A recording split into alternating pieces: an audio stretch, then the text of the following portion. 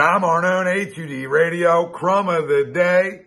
It's all these beat reporters in this city that look for clicks. We talked about this previously. I'm going to talk about it again. All the news that comes out about Carson Wentz, right?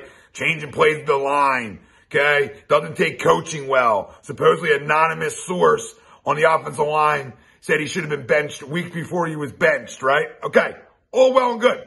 I'm not saying none of it's true, right?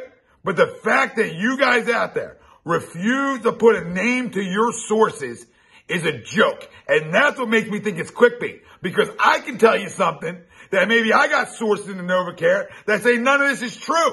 Okay? And that's a fact. So if nobody wants to give sources, I won't give my sources out either. But I got sources in the NovaCare complex that say all these reports aren't that true, are false, are agenda-based, are for clicks. Okay?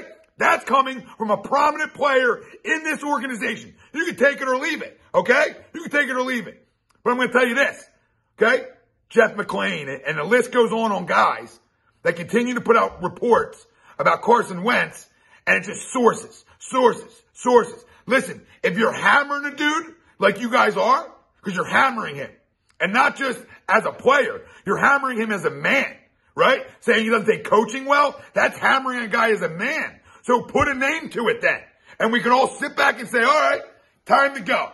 So if it's so true, and it's such factual-based reporting, then put the damn name to it. And y'all can tell me, oh, Tom, you don't give up your sources.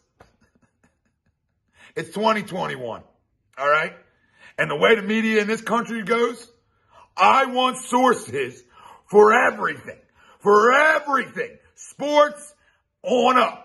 I want sources. You can't just put your name on something and say it's true because somebody told you, but not tell anybody who told you. That's why A2D's changing the game.